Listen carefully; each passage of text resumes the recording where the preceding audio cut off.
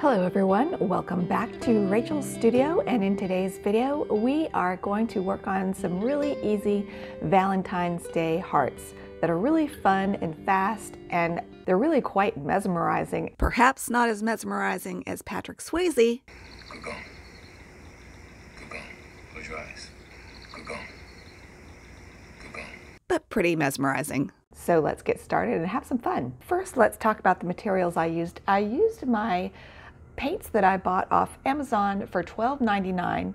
I wanted to make this tutorial especially accessible and fun and easy and fast, so I also used paint for the most part that is not expensive, so you don't have to have expensive artist quality paints for these if you don't care about them fading over the years. You just want to do something fun and fast, and they make cute little gift cards too if you want to use them for that, and they're fast enough that you can make a lot of them and you'll want to make a lot of them because they're so addicting and mesmerizing to make. The most important thing to get your hearts to look like mine did, which is really dreamy and soft, is Yupo paper. And that might be a paper that you haven't even heard of, but it's kind of like painting on plastic. But I painted on my Yupo paper for this tutorial just because I wanted to have a little bit of a unique look to my watercolors, and Yupo will do that for you and give you an automatic style. And if you don't have Yupo paper, you can also use cold press paper. You really don't have to paint on Yupo paper, just paint a lot of wet and wet colors together just like I do, and you'll get some really soft dreamy effects as well. The other thing that you will want is a magic eraser, and I use a magic eraser and scrub the surface of my Yupo paper to make it receive the paint better. If you don't do that, your Yupo paper may bead up. It just depends on the piece of Yupo paper you have. And I have found that when I paint on Yupo paper without using my magic eraser on it first, it kind of beads up and doesn't stick to the paper well enough.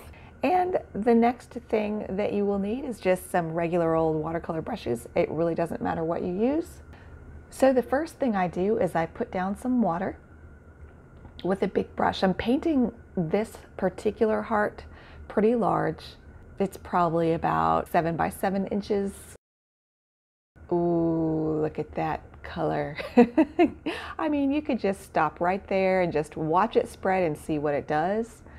I have found that the dreamier effects are possible the more water you have, and just let it flow out and then just watch it.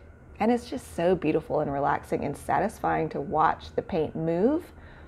And I think with the less paint you use, the dreamier your hearts will be. I found that when I kept adding paint, they got a little too heavy.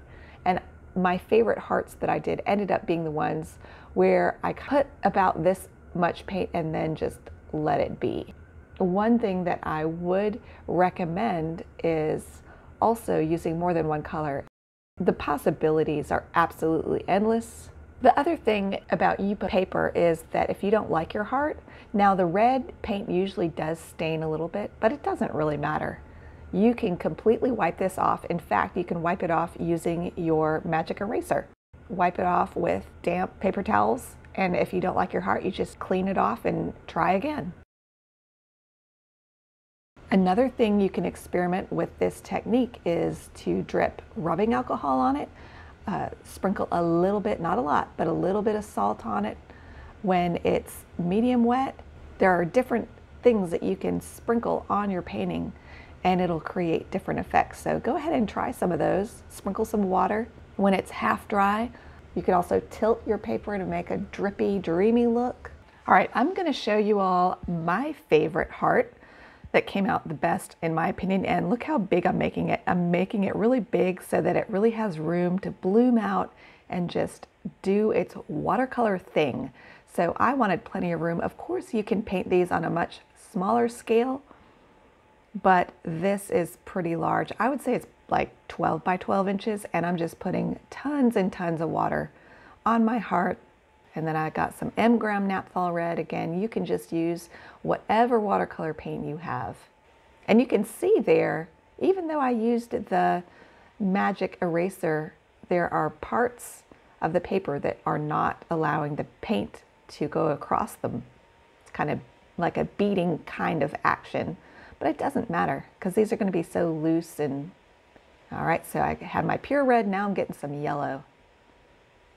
And I'm adding a lot of water to my paint too, so that when I drop it onto the heart and the water allows it to move more freely, it'll just really have a beautiful, soft watercolor, dreamy look if you use a lot of water.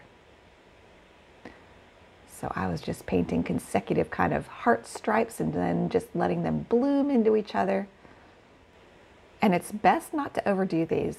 The hearts that I kept adding thick paint to got too heavy and they didn't have that soft, dreamy, floaty look anymore because there's too much paint. And I love that orange with the red too. I thought that was really pretty.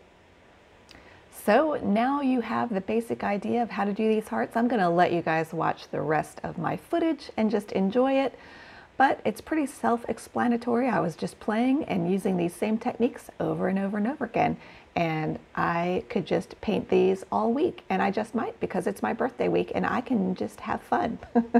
It's my birthday. I can play if I want to, so I might do that. But I hope you guys enjoyed this tutorial, and I will talk to you maybe at the end, I don't know, but I'm gonna just put on some music and let you enjoy these mesmerizing hearts. Happy Valentine's, everybody.